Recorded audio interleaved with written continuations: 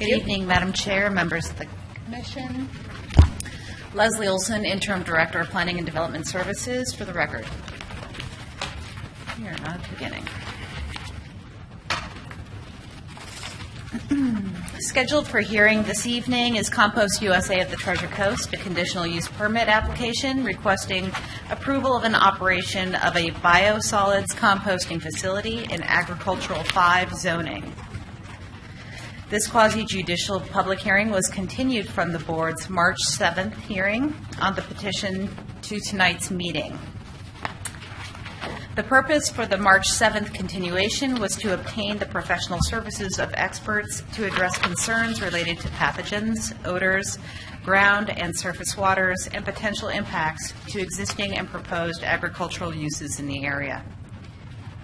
Since that hearing, staff has retained the services of Dr. Sally Brown, an expert on biosolids composting from the University of Washington, and Dr. Keith Schneider from the University of Florida, an expert in agricultural pathogen transmittal and regulations. Staff has also obtained a quote from an engineering firm for air and water quality surveys and analysis. However, the cost was prohibitive.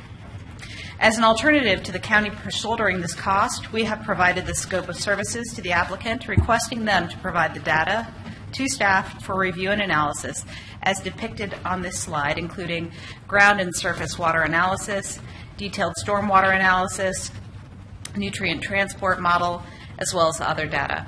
The applicant indicated to us that they can provide this data within 30 days, and staff will need an additional 60 days to review the data for accuracy and perform an impact analysis based on the data. Therefore, the earliest this item can be heard is August 4th, 2015. Applicant has requested continuance to this date, and staff is supportive of this request. Staff recommends continuance of this hearing to August 4th, 2015. Thank you. Are there any questions or comments from the board at this time? Madam Chair. Yes, sir. I raised this in meetings with staff and also the applicant that the EPA is currently going over the 503 rules, and those will not be available until October. And those rules could either be more stringent or less regulation. And I think that that will be important for us to have those EPA rules because I think they're going to be important for us hearing this applicant and this process. So I don't know if we have been able to investigate the EPA rules scenario and what timing that would be, because I don't want to see our residents having to come out for multiple meetings and continue to wear them down. I think they should have a complete hearing with all the information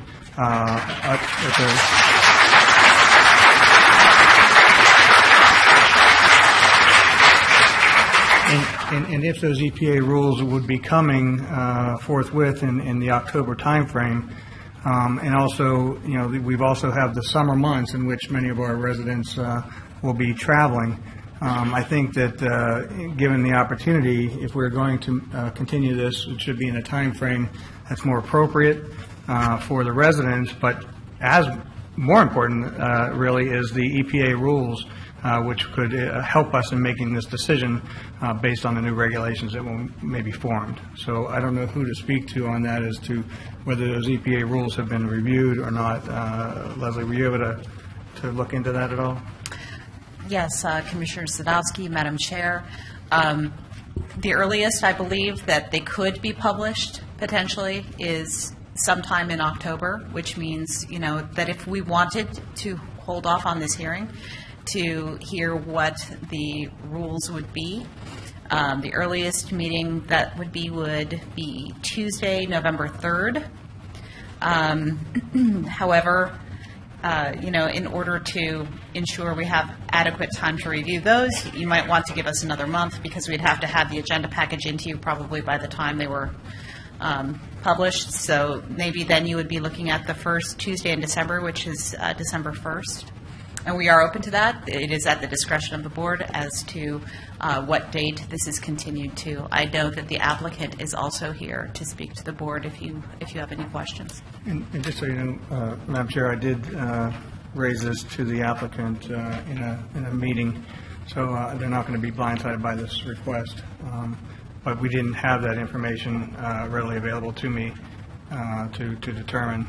But I just want to raise that to your attention. And again, from a standpoint of if we're going to continue this to August 5th, I think at least the possibility of moving it to an October, November, or even December timeframe would be more important and appropriate for us to have all the information, but also have the public be able to attend one hearing instead of coming back August 4th or 5th and then coming back again in October or November. I'm just trying to save the residents from having to be worn down by the process of meeting after meeting after meeting being continued. So.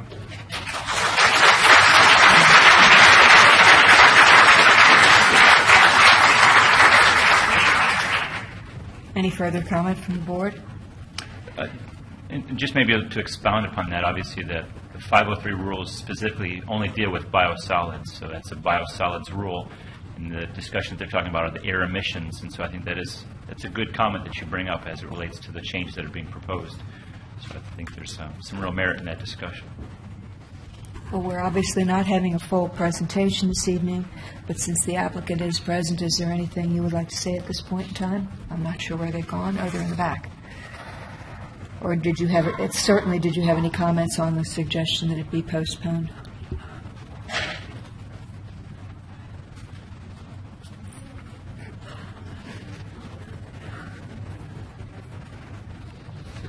Good evening, Madam Chair, Commissioners. My name is Rick Melchiori with Becker Holdings on behalf of the applicant. Our biggest concern, and I'm sure you're all familiar with federal rulemaking, is if the rules are published in October, that sets up for a challenge, which most likely the federal rules do get challenged, and it takes them into a lawsuit or various legal challenges, which could take years to get settled.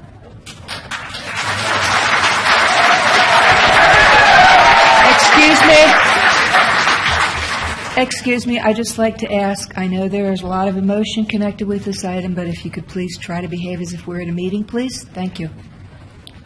Our concern is very simple, is that we're going to end up in a position where the rules are not going to be finalized. We're going through the drafts right now with actually some of the consultants for some of the people that had some concerns. We're trying to address everything possible with the consultants. We've looked at their changes to the draft resolutions and trying to work with them to make sure that they're happy. Obviously, we have some, as an agricultural company, we do not want to do anything that's going to hurt the agricultural community around us. So we're working with them as best we can. Like I say, my biggest concern is that we're going to end up in a position where October, November, December, we're not going to have any finalization to this, and then we're going to be sitting here again saying, well, let's wait till March, and so on and so forth. And we began this process over a year ago now. So we'd like to, at least get some date on the calendar that's reasonable, so we can, and if there's issues that come up, and I know there's a couple of consultants that have been following this that are very intimate with those regulations. If those come up, then there's issues that we seem that can't get resolution to, then we'll be happy to come back and continue it at that point. Okay, thank you, sir. Madam Chair? Yes, sir. I find it a little odd that you all were the ones that actually asked for the extension. And so now that you've asked for the extension, you're not liking the August request that we're looking to extend it beyond that. And I just find some of that to be a little disingenuous in that respect. The continuance was basically because staff is asking for information that is generally over and above what's required for a conditional use. And we agreed to provide that information. And to do that, we need time. And we agreed that August was a fair amount of time that we could give them the information and they would have time to digest it, ask their representatives, their consultants, et cetera, to be able to review it. So that's why we agreed to the August 5th date. Madam Chair. Yes, sir. And you've been in my office and we've talked about this, and you're not hearing anything different than what we have already spoken about. My concern is that, there was a time when the rules permitted Class C biosolids to be spread upon the state of Florida, and there were 9 permits in the state of Florida for Class C biosolids, which were later found out to be a terrible process, and they were changed. The rules were changed. And here we are approaching a situation in which biosolids will be addressed by the EPA. And as I said to you in my office, I said, these rules could either help you or hurt you. We don't know the answer to that until such time as the rules have been vetted and brought through the draft experience and then made rule. As you said, there may be some legal concerns there, but if that's the case, wouldn't you be concerned that there might be people in this audience that would take us to court, take you to court, if we went and approved this thing and the rules were different? And then we'd all be in lawsuits for years to come. So, is that a concern? I think we should take that into consideration. Well, Commissioner, with the way we would look at it very simply, if EPA changes the rules, they're the governing body ultimately, so we have to follow their rules. So we could not do something that would violate an EPA rule. So if the rule were changed in October or October of 2020, if we're operational, we still have to follow the rules of EPA. So regardless of when they're changed, we would be subject to those new rules. But this board is not going to have that information until such time. So what I'm trying to get across here is we need the information. We have vetted out. We've gotten experts in the field. We're spending money on people trying to look at the issues and all the information, the scientific data and so on. And so I don't want this board to be at a disadvantage either as to the information we need to make a proper decision, either for or against the project. So what I'm asking you is, as a good community partner, and I think that's what you want to be, and you've said that over and over in some of the conversations we've had, you want to do the right thing and you want to do this one right. So on behalf of the citizens that are here and those who are not here, instead of having them strung along from continuance to continuance to continuance, because they obviously want to have their voice heard, I would suggest that we get to a point where we have that final hearing in, say, December 1st. That gives you plenty of time to deal with and manage all the draft materials that you have your experts review them. Our staff and this board can review that, and we can reach out to additional experts if we so need. I don't see that there's a fast need for this today, tomorrow, or in the next 6 months. If you're going to be approved, this will be an ongoing project for you and a business model for you. But in the meantime, we have to make the right decision that's based for St. Lucie County across the board. So I want us to have all the information available to us that we can make a proper decision. If the decision is to continuance to December, then we'll accept that condition. Thank you, sir. Any further comment from the board? From me, Madam Chair. Yes, sir. I do like the idea of waiting till we get all the information. This board has been one that's always waited, no matter what the situation was, until we got all the information. That way we know what ground we stand on, and we also are able to make a educated commitment on what we have to utilize to make our decision. Because once again, at the end of the day, we have to do what's in the best interest of the citizens of St. Lucie County, lifestyle, family. We do create opportunities for businesses to come, and we invite them to come. But at the end of the day, we still have to do what's in the best interest of the citizens. So we need to get all the information in before decision is made on that. Thank you. Thank you, sir.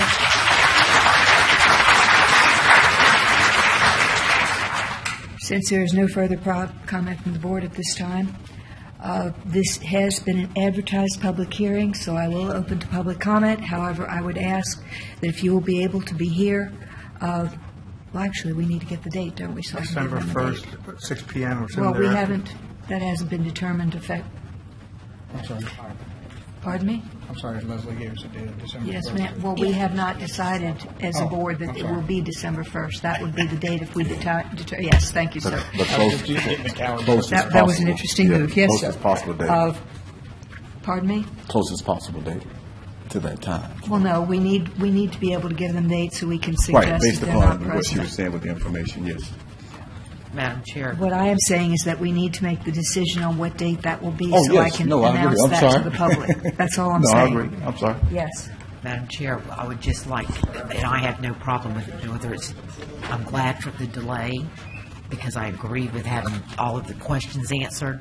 Heaven only knows, I think each of us has handed out a list of questions to get answered.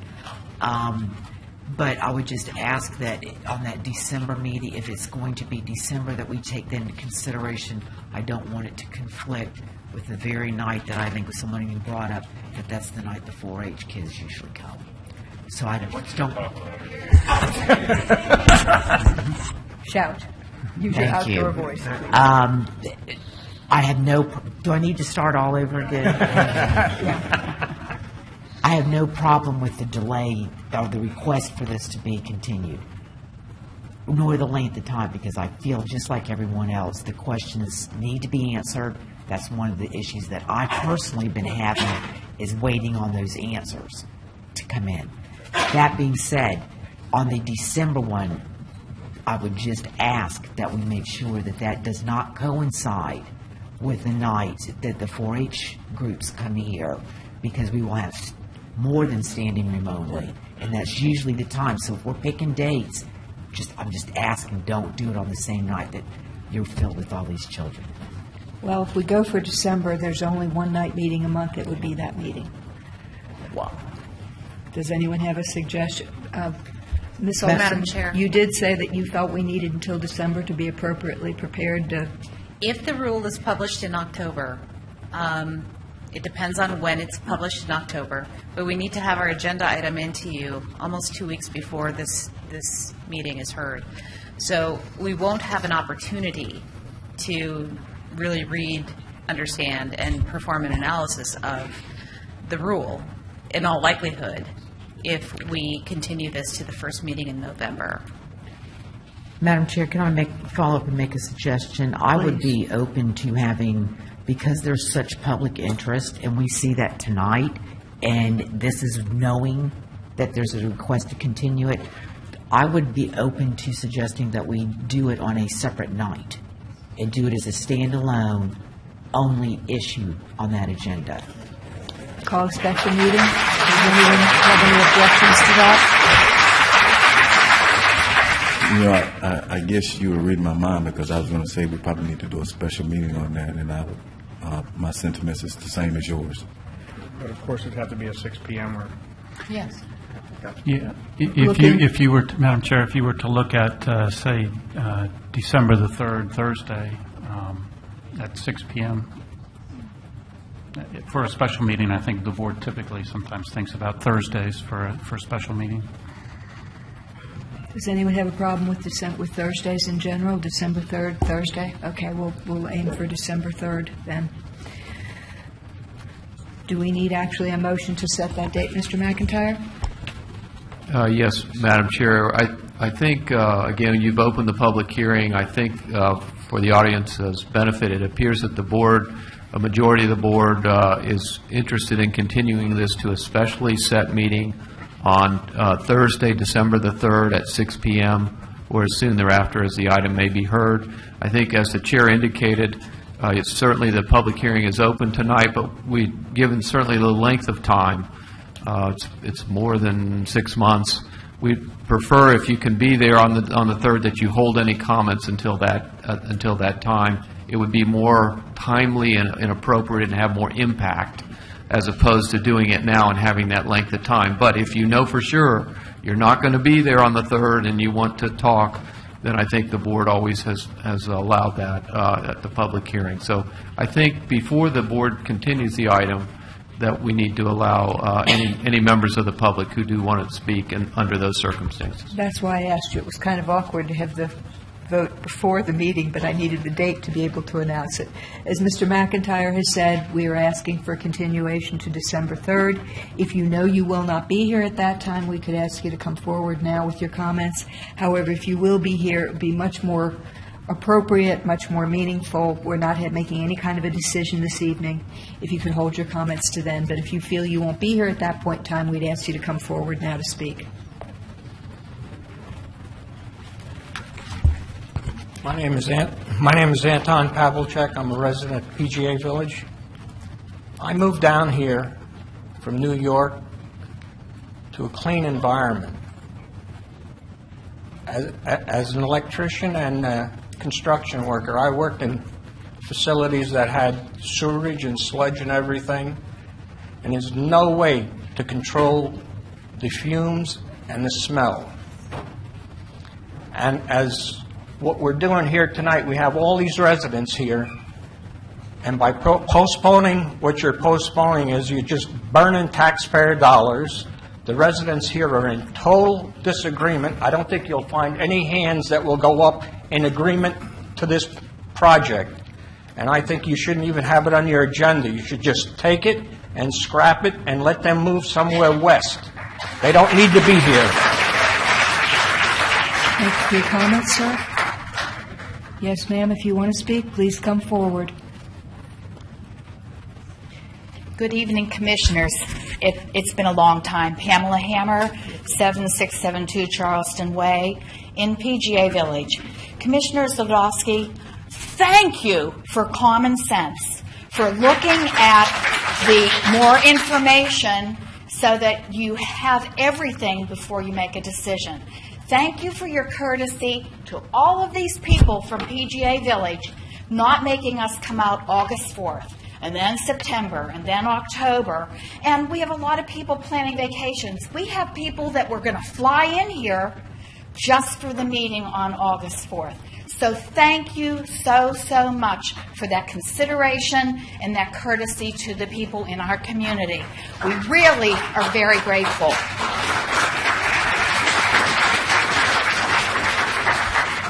I said that I would mention to you, we're not going to have people come up and speak, but they're here and they're interested, and I would just ask my fellow residents, if you're here from PGA Village and you're opposed to this project, would you please raise your hands?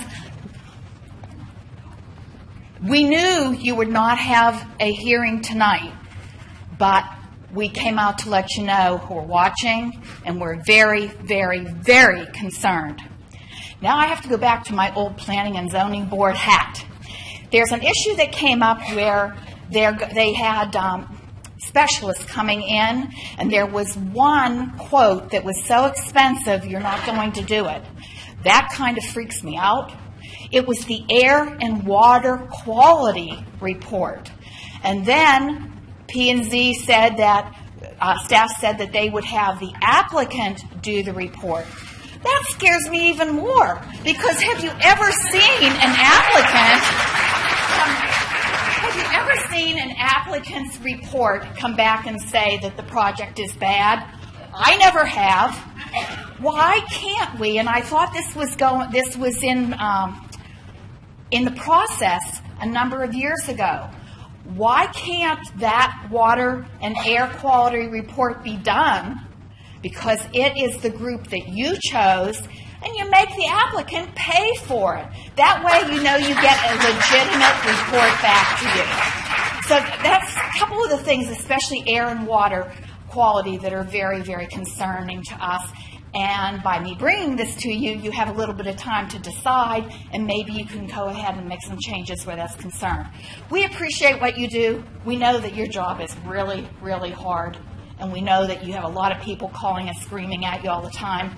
But I also know that we had a resident that delivered over 500 petitions to you that they went out and paid for and did themselves because we care in PGA Village. Thank you for your attention. We really appreciate your help. Thank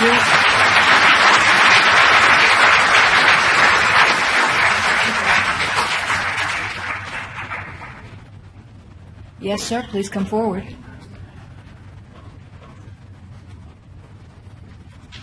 Hello, I'm Douglas Logue. I'm from a private homeowners association community 2 miles basically west of the planned site. I really have more of a question than comments. We are all, though I echo what the lady just said, there is a vast amount of support in the communities, and it isn't just PGA, but many other communities around here.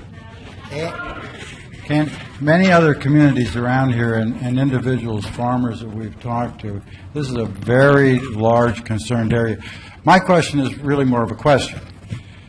It's fine that a governmental facility like you can get experts to look at this process. And we know the applicant can provide scientific material, reportedly. What I want to know, and I'm using a model of pharmaceutical companies, when you okay a drug, the pharmaceutical company will put in its studies, and they'll be examined. and the government may put in its studies, but there are outside parties that can be enlisted. I simply want to know, because there's so much support here, not only emotional and psychological, but also financial. Is there a vehicle for the citizens to hire some scientific help to look at this process, not just air quality, but the prospect of hurricanes or tornadoes sludging this material into the C-24 canal? Is there a vehicle for the private community to put in scientific evidence to you all, besides the applicant and the government? Madam Chair, I think it's hard to let Mr. McIntyre answer that, but I think the simple answer is yes, you have public comment, and if you bring in your information, your science and research, you make that part of the public record as you're doing tonight. Thank you, that's all. Am I correct, Mr. McIntyre? Yes, yes, sir. That actually is accurate, and actually it's in your best interest to present that kind of evidence, because if this goes into a judicial proceeding afterwards, and I'm not suggesting it will or it won't, the court is going to look at evidence, and that kind of evidence is going to be effective as opposed to people just standing up and saying, I'm objecting to it. So, yes, I think the answer is yes, that's something you probably should consider doing. Yes, sir. Good evening. Good evening, Commissioners. My name is Mike Monahan. While we greatly appreciate the support of the people in the PGA Village and the Reserve and the communities out there, I just want you to know that sitting on the back row quietly are the farmers from the west of the end of the county.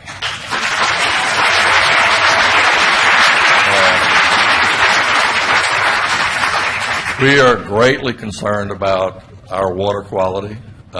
Sitting back there is a cattle rancher with property across the street. My family probably has the closest remaining viable citrus operation closest to this. The closest vegetable farmer is sitting back there. We're all really concerned about what happens to us. While we appreciate greatly now that you're doing some scientific research, we're really concerned that staff initially, county staff initially, was all for this project without any consideration as to what was going to happen to the rest of us and our property values. We are struggling in the agriculture industry. The representative from Becker tells us they're a long-time agriculture group in this community, and they were a powerful force in this community at one time. Personally, I don't know of any agriculture interest they have remaining in St. Lucie County. They have, as soon as the citrus problems came up, they ran, they shut their groves down, bulldozed them, they abandoned their office over on Jenkins Road, moved to Vero. They have a tremendous tree farm operation in Martin County, which is probably where most of the soil compost is going to go to. I would recommend, if that's their big plan, why don't they put it down there? Let those of us that are still trying to be in agriculture, let those of us that are still trying to be farmers and trying desperately to support our area and our way of life continue with that, without having these additional problems that we have to face. We already face every other entity known to mankind with bugs and chemicals and every other thing that's happening to us already. Agriculture is a very difficult process at this point in time. And it just doesn't, I don't see why we need to bring this thing. This is not an agriculture operation. Thank you very much.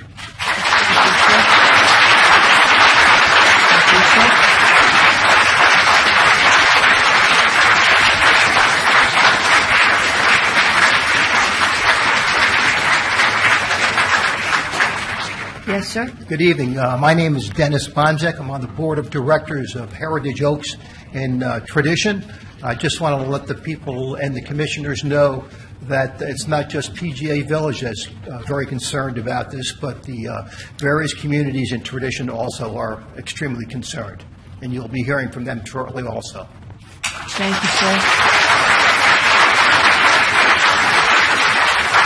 Yes, ma'am.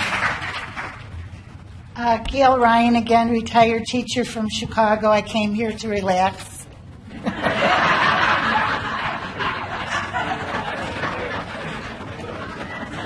I don't mean to be funny, but I was dragged kicking and screaming 3 years ago about the water pollution in Florida, and we have made very big headways on social media.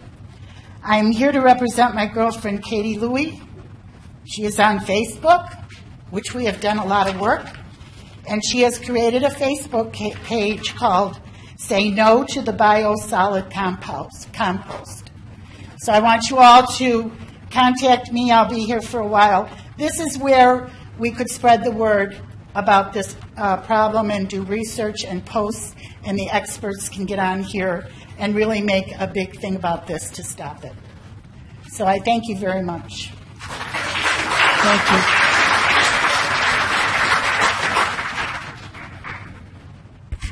Hello, my name is Sandra Griffin. I was here in March, and I'm back again.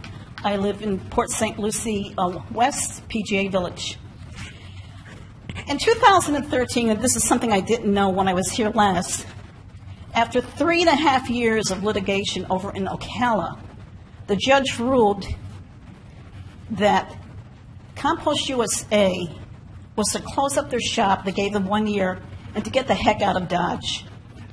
Now, they are over in Sumter, and they came to a meeting a few weeks ago before a large crowd at the PGA Village clubhouse. They indicated that the smell, when the question was raised, was nothing more than a pile of horse manure in a barn. Well, I just recently learned that people over in Sumter are now going to the town council and complaining about odors in the air. This is something that we in Port St. Lucie do not need. We are well-known, PGA Village is well-known, people from all over the United States come here. Why would we want to make Port St. Lucie West another beta test site for Compost USA until they try to perfect their industry? Back in 2012, I was living in Jupiter, Florida. In 2011, we had learned there was an approved gas station that was given the go-ahead before any of the homes were built in the Abacoa community. When the residents learned that they had bought homes, were not told about this gas station, 16 Bay, that was going to be right down the street, they were very upset, and I was one of the people that kind of led the action group. To make a long story short, we found out that the underground tanks would have been only 500 feet for a water supply that would have supplied 80,000 people, including residents in parts of Martin County. So what the town council in the town of, I'm losing my train of thought here, in the Jupiter community did, they had said to the people that wanted to develop this gas station, you are not going ahead and develop anything because we are mandating that you put up $1 million bond renewable annually. And you know how fast they walked away? Because they couldn't guarantee anything.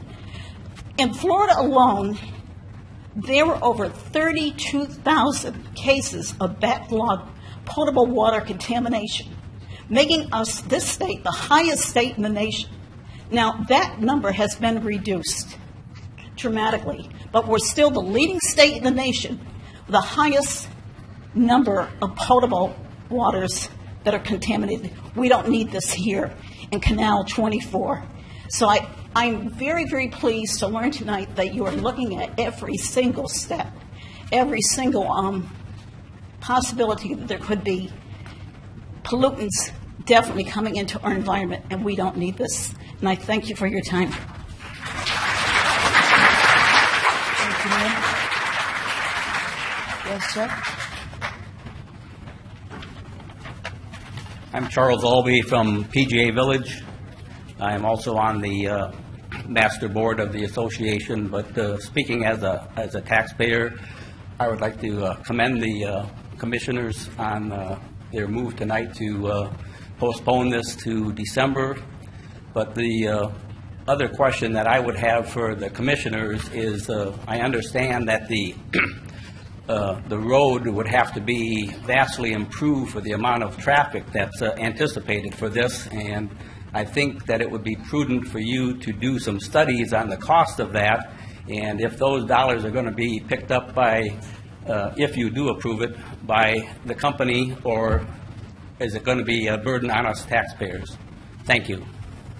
Thank you, sir. Please come forward. There's no one else that wants to address the board at this time? Since I jumped the gun, Commissioners, earlier, I do welcome the opportunity. I'll be very brief. I'll truncate my remarks. A lot of very good ideas were put forth this evening. I just wanted to encourage you to look at more than just the environmental issues involved. My name is Jim Cunningham, if I didn't identify Thank you. myself. You read I did lips very earlier, well, but- sir. Thank you. Jim Cunningham. I live in the PGA Village, and I think there are, yes, environmental issues, there are health issues, but there are also financial consequences. And when you talked about the EPA rule, a very important factor in this, if the rule came out, and if for some reason you approved their application prior to all the lawsuits that the gentleman from Becker said would likely take place, and the rule proved to be financially onerous to Compost USA, they could walk away from that and leave that pile of mess there for the people of this county to pay for.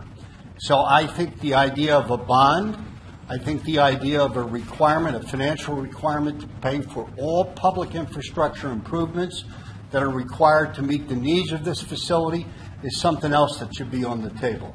And in closing, I commend you for the action you're going to take this evening. Thank you. Thank you, sir. Is there anyone else present that needs to address the board at this time? Seeing no one, we'll close the public hearing and return to the board. Madam Chair? Commissioner, yes? Some of the comments were about just why not just say, tell them go away, go home. We don't want this in the county.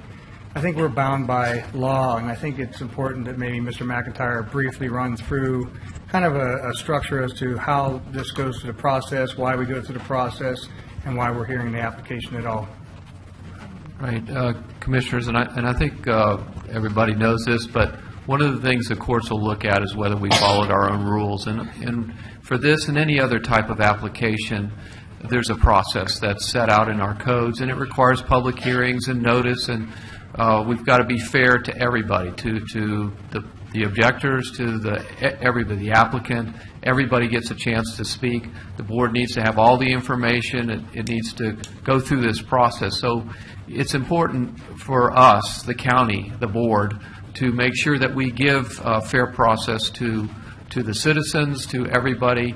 That's what our code requires. And so that's why we need to hold a public hearing. We need to advertise it. We need to allow people to talk. I think the fact that we're holding a special meeting indicates that the board's aware that there's a significant public interest here. So this will be, when we hear this, it's going to be the only item on the agenda.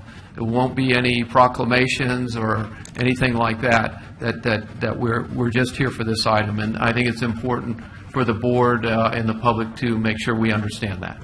And this is a quasi-judicial proceeding in that we have to give disclaimers as to who we've met with and all those types of things as well, right? Yes, sir. When we do finally hear this, we'll need to make disclosures. The board will, of all contacts, site visits, things like that. There's a process that the law requires that we go through, and that's what we will end up doing when we hear this on December the 3rd. Thank you, Mr. McIntyre. Thank you, Chairwoman.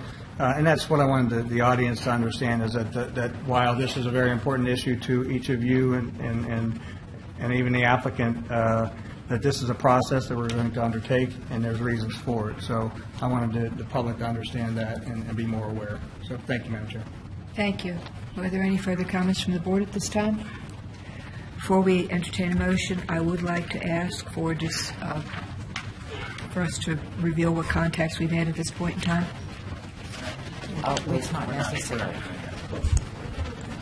Yeah.